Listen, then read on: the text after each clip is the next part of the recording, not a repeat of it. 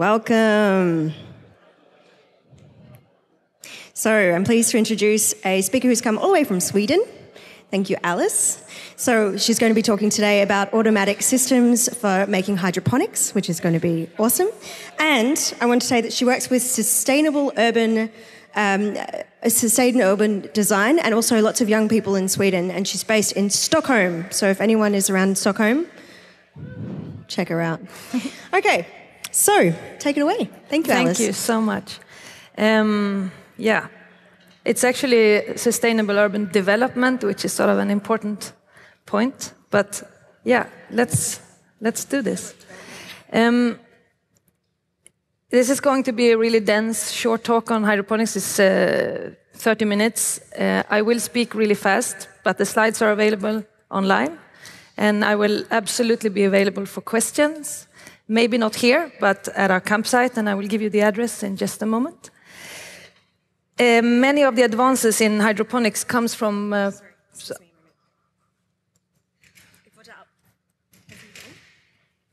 wollte auch sagen, wenn man es auf Deutsch hören will, dann wir haben Julian und er übersetzt es heute auf den Textnummer 8012. So 8012, wenn man auf Deutsch hören will. Danke. Okay. A lot of the advances in hydroponics comes from pot growers, so keep this in mind when I talk about it. I grow vegetables myself, but just so you know. And if there is any problems with my presentation graphically, it's not only on me, because Keynote hate human beings, so you have to excuse me for that. Okay.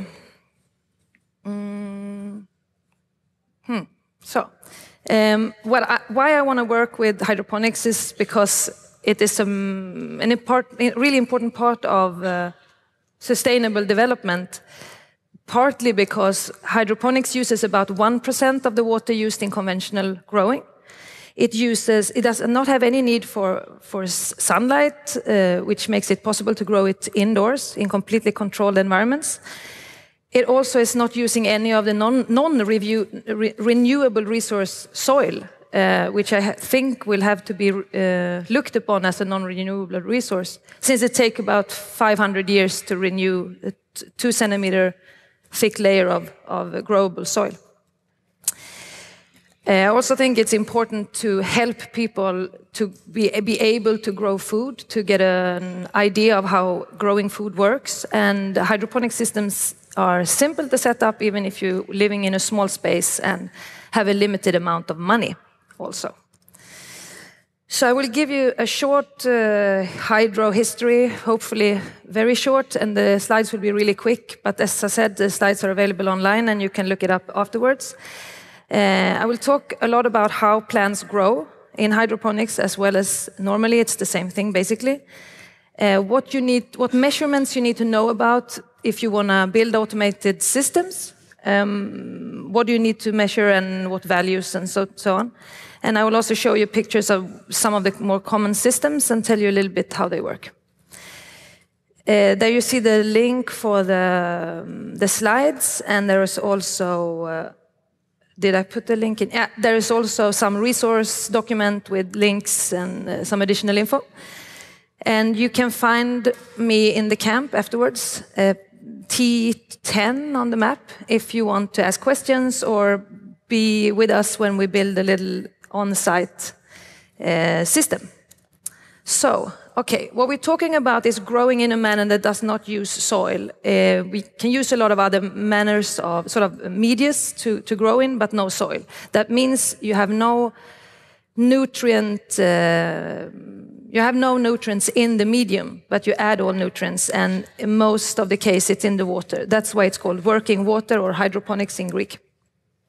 It's mostly referred to as soilless growing, so that you know. So, hydroponics is not at all a new field. It's been around for a really long time. We can begin at, 600 BC, Babylon. The Hanging Gardens of Babylon, probably hydroponic, we don't know for sure.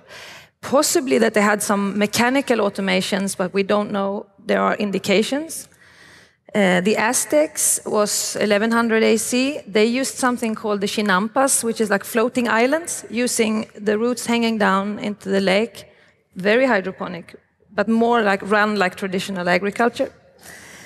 So a little bit later in time, 1627, we have Francis Bacon and Sylva Sylvanum. This is, as far as we know, the first printed mention of growing directly in water or in nutrient solution.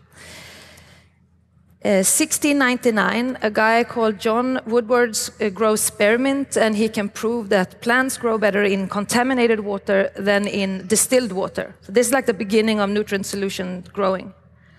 1860s, we have Sachs and Knopp, two botanists. And they developed the first nutrient solution recipe, basically, and they had no focus on automation whatsoever, as far as I know.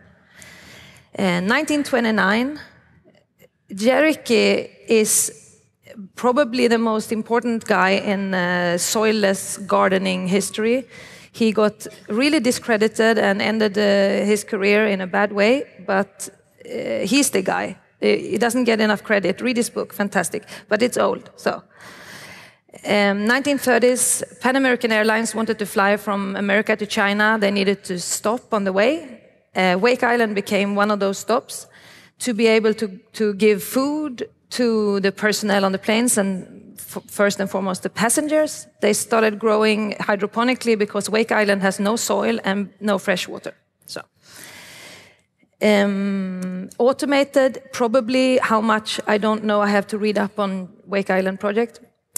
So, 1938, these two guys, what are they again? Let me see. Just a moment. Oh, this is not right. Oh, okay. Hoagland, he is known for the Hoagland solution.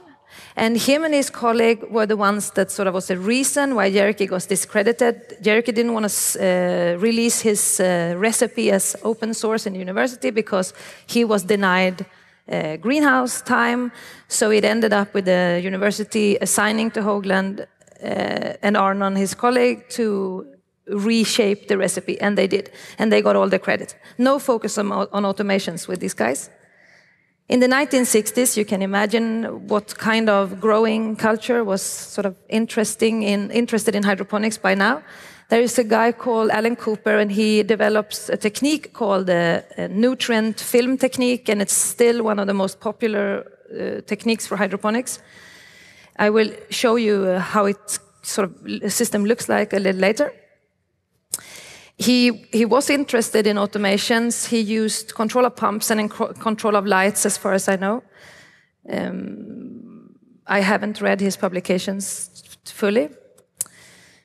In 1982, the Disney World Eptok Center opened something called the Land Pavilion, where they have a future of horticulture part, and they have some hydroponics there, and they do a lot of development in automation of systems as well. For how long NASA has been doing the controlled environment support, life support systems, we don't know, probably for some time. Lately has been discussed, partly because they were eating hydroponic salad on the ISS, and it was a few days ago, if I got it correctly. And what they're trying to do is basically grow food where it's not possible to grow food, space station, and also colonization like Mars. And if we are lucky, I think by 10 tonight, we can watch the ISS having dinner, and if we're lucky, they're having hydroponics for dinner. We will see. 2009, a revolutionary thing happens. Britta Riley, a New York-based, I think she's an art student from the beginning. She releases a research and develop it yourself community called windowfarms.org. This is sort of at the beginning of a lot of home builders in hydroponics. The community is still active. This is the version 3.0. She released the community with her version 1.0. It's a really large community. It's a fantastic amount of solutions and people to talk to. It's a good place to start if you want to build your own system and look at automated systems in the future. There are not that many solutions in the community that solves the whole automation process like nutrients, water, pH, EC, and I will go into them later. But there are many that solves pieces of it. So it can be a really nice resource if you want to find facts on how to do it.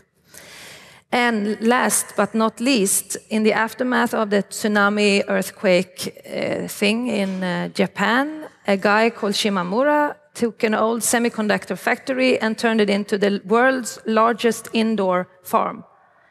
And they grow only salad, and they produce about 10,000 heads of lettuce every day.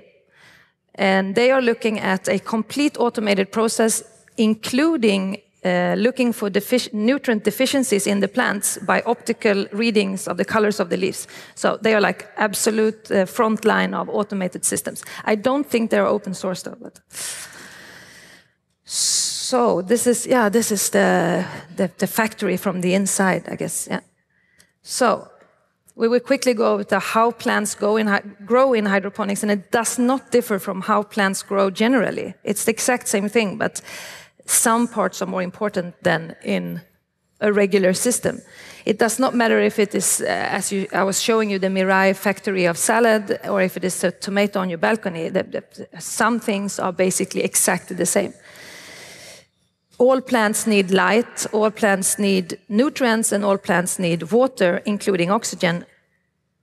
And if you provide these three, plants will grow. Plants love to grow. They always want to grow. So even if you're sloppy, they will probably grow, but you won't get an optimized yield or so on. But I usually say when I help people to come to the decision to build their own system that it's hard to optimize, but it's even harder to completely fail. So you should just start doing it and then develop slowly. We will start at the roots. The roots is in any hydroponic system extremely important. The roots is, even more important in a way than if you are growing in soil, because you can pay it more attention. So it becomes a bigger part of your involvement in your system. Most plants, with a few exceptions, their roots they're divided into three parts. Where the lowest part drinks water, it does not like air. Actually, if it's exposed to air for too long time, it will suffocate. The middle part is, a hybrid, and it can drink both water and air to get oxygen. And the top part is like you and me, it drowns in, if you put it through in a water or too moist environment for too long time. But all parts of the roots need darkness. This is what you have to work with when you don't use soil to cover the roots. You have to cover the roots in some other way because they need darkness. Otherwise, they burn. And you also need to oxygen saturate your water, because all parts of the roots need oxygen as well as the leaves, because all parts of a plant exchange gases, CO2 for oxygen, oxygen for CO2 all the time. So this is super, super important. So more about the water. It's nothing strange about it, except that it's the absolute most important part in a hydroponic system. It provides the drinking water for the plants, as in any other manner of growing. All plants have different needs: more water, more often, less often. You have to take a look at what plants you want to grow before you start building your system, and especially before you start building automated systems, so that you know what measurements you have to work with. Always keep your water saturated. You can do it by building a stream, like a dripper system, but you can also do it by an air stone, like the thing you have in an aquarium, that you push the air into the stone and it gets divided into really small bubbles, and you will have you will have good oxygen saturation, so to speak. I can see now that I have very little time left, but I think maybe I was interrupted, so maybe I get a few minutes more. Water level, you have to measure water level. It's super, super crucial. No shortages. There are many ways to measure it. The most simple way, I guess, it's an electrical circuit. You can build simply at home. There are really expensive professional tools for professional price that continuously measures the water levels. Depends on what you want to do. The water is also a nutrient agent, and we have to measure pH to be able to know if the plants can assimilate the nutrients, because at the wrong pH level, the plants cannot assimilate the nutrients. The nutrients are available as ions in the water in inorganic form of salts. And for the, how should I will post a link to a really nice table that will show you how the different nutrients get locked out at different levels of pH. I guess you know what pH is and how it works. You don't want to go below 5 and you don't want to go above 7. Most plants dwell between 5.8 and 6.5. So if you keep it there, you can, maybe you're not optimizing, but you won't fail, basically.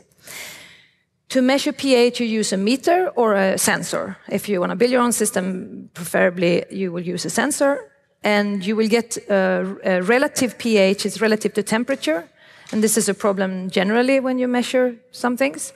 There are really expensive measure tools that compensate for temperature, but as before said, to a professional price. You can also correct the pH by using chemicals, pH up, pH down kind of chemicals. You can also flush your system. If you're looking at building an automated system that automatically corrects the pH, I know of one or two projects who is semi-successful. The links are in the resource text file online, so I won't say anything more about it, but yeah. So EC, electrical conductivity, is super important when you work with hydroponics. This is the presence of ions in the water. And you can say a lot about it, but you can measure it in EC, you can measure it with, what is it called, the TDS, I think it's an American way, they measure it in ppms, and EC measures it in Siemens, millisiemens or microsiemens. There are sensors, you can use use meters, they're basically the same, but the difference between the TDS and in parts per million or EC, I don't have time to explain here, but there are good links in the text file. Over to the nutrients. This is, of course, really important. This is what you add to the water. The water is supposed to be no nutrients in the water to begin with. That's why you measure EC in the water before you add the nutrients and during your growing period. So which are the nutrients? We have the micronutrients, nitrogen, phosphorus, and potassium. We have the secondary micro and the micronutrients. They are super important, all of them, but they are divided like this because of the sort of the amount that they are needed in the solution.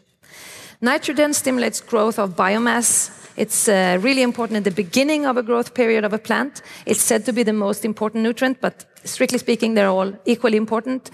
With a total deficiency of one nutrient, it won't work at all. So, yeah. Phosphorus for fruit set and energy. Plants need to bind energy in chemical bindings, so from sun or from any other light source or heat source. And phosphorus is really important in this process. And the potassium, this also stimulates fruit set, bud set, but it's also really important for plants to build resistance to a lot of diseases. This is actually something that we don't know exactly how it works, but a really important thing. I think I will have to jump some here.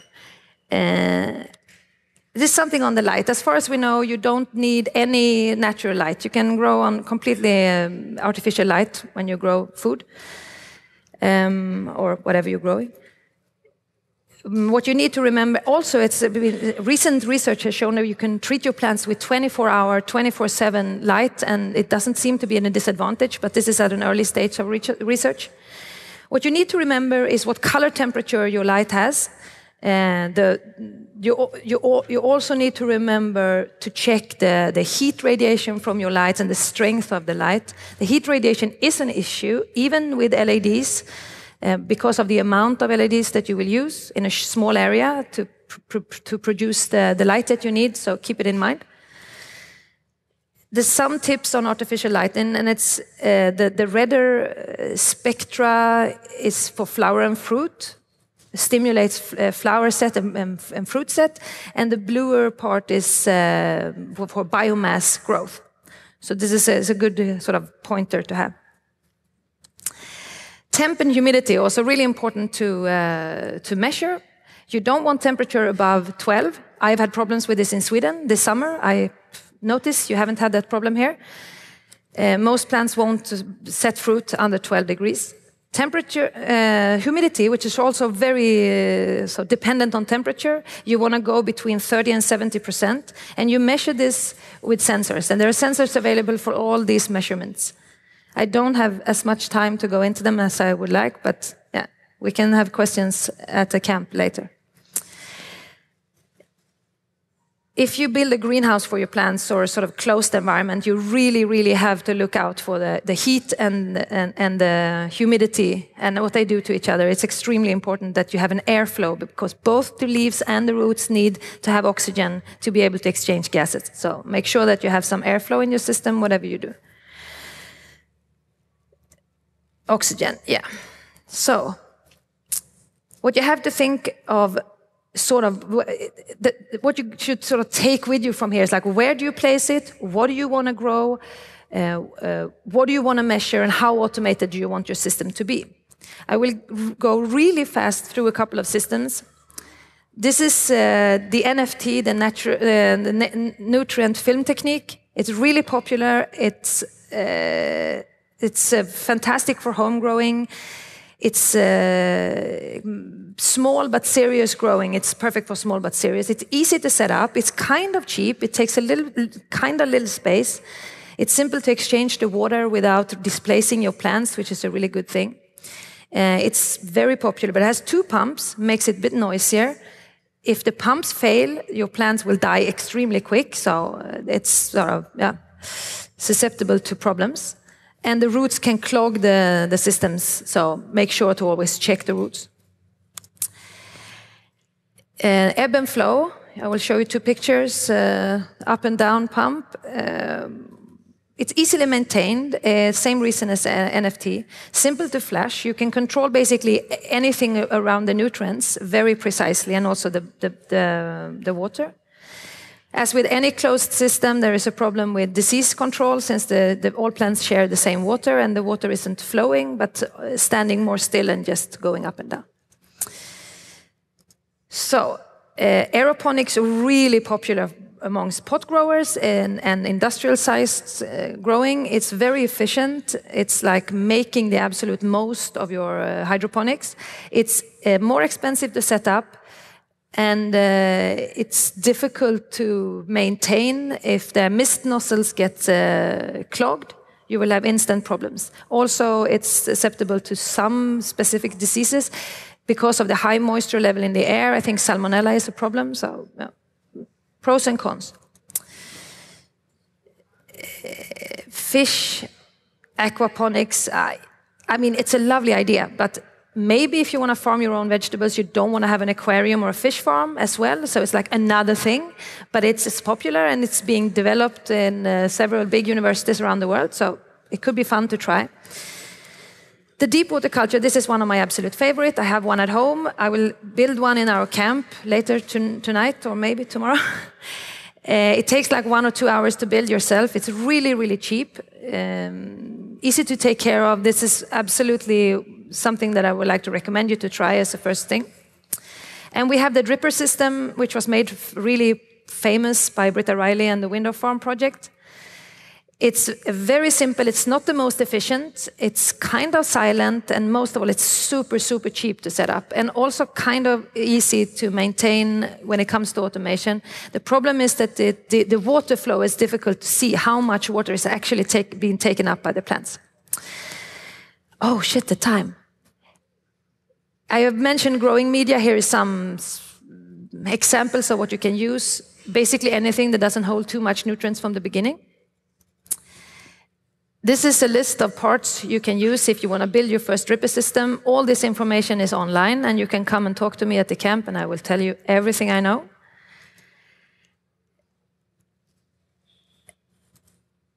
The current status on automation, I will not go into this because there is one project, Bulukin hydroponic controller built with Arduino. It's a fantastic source of information. You should absolutely look it up. There are other projects.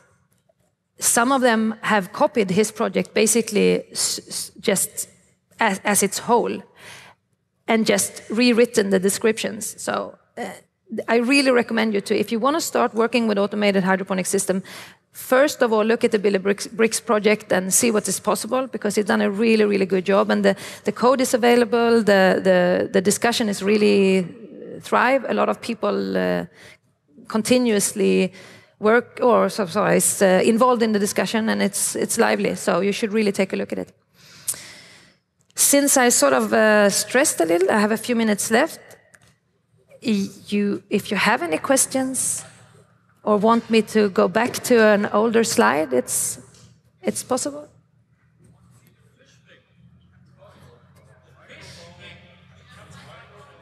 He was asking about the fish thing. It's called aquaponics, and I can give you a short explanation. The fish, you give the fish food, the fish poop in the water is pumped up to the plants. The plant make use of the nutrients, and they also clean the water, and the water goes back to the fish in a state where they can keep pooping in it. I saw something very interesting. So people make something called earth ships. So they take the water they use for showering, and then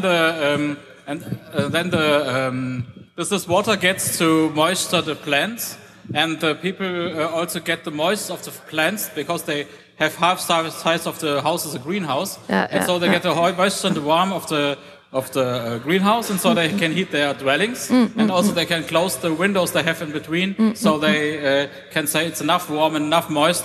I want to have some other air, but I'm interested to make a whole system. So you have your fish, you have your plants, and you don't have to pay utility bills and things like that, and you'll be self-sufficient. Yeah, that would be fantastic. That would be fantastic. It's one thing that if I'm away, that the system still flushes the toilet, because otherwise the flowers will die. Yeah, but it's Grand Projects is fantastic.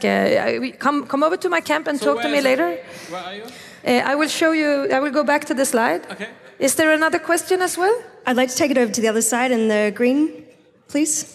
Please go ahead. Hello. I wanted to ask, how much more efficiently, if any, does an automatic system gives to an hydroponic system? It depends so much on where you're putting your effort in. I don't have any numbers on how efficient it's possible to make it. Quite some, I guess. What you don't have when you automate, or if you make an automation that actually works, is that you can have continuous availability of nutrients for the plants. You have no water shortage. You can prolong the time of light exposure to your plants. I also have some interesting things about measuring light with power values. You will have to discuss this later, but I don't have a number for the efficiency. I mean, we already have more and half. How do you say? Like more than you can have half the size where you grow your crops in hydroponics and get more yield than you would in 100% area of traditionally grown. So already there you have a huge advantage in yield, but the efficiency depends on how you want it to work. You want to go away 5 weeks or 1 week, or but the continuously attending to plants is the key why hydroponics is so efficient.